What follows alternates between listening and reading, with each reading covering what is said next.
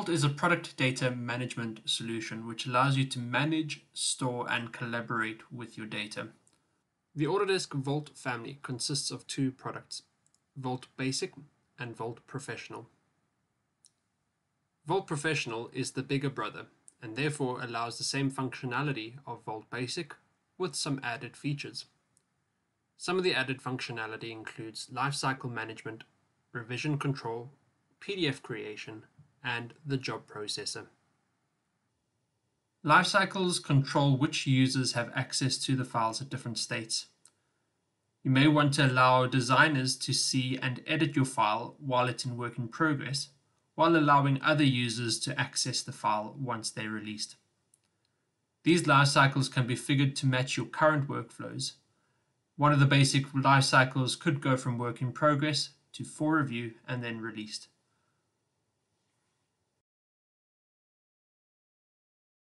From our lifecycle definition, we have a great interface for controlling all of our lifecycle settings.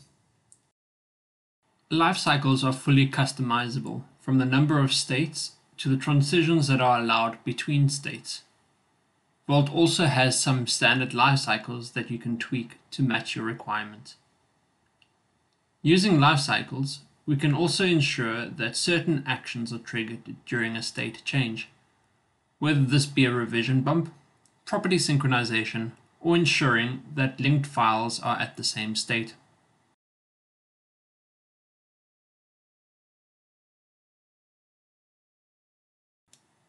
Keeping track of file revisions can be time-consuming and is prone to human error. Using lifecycles lets Vault control your revisions.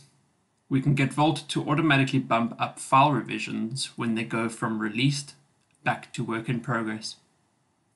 We can set this trigger to occur at any state change.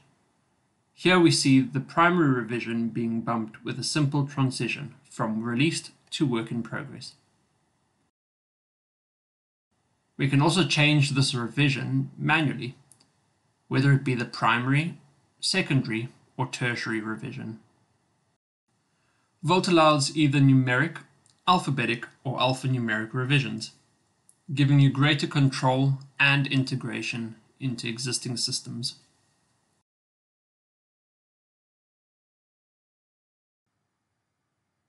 PDF creation is also possible inside of Vault Professional.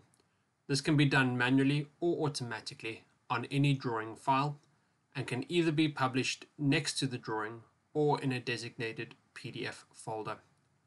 This uses the job processor inside of Vault, which runs through automated tasks in the background, including property synchronization during lifecycle changes, saving you further time during repetitive tasks and giving you more time to design.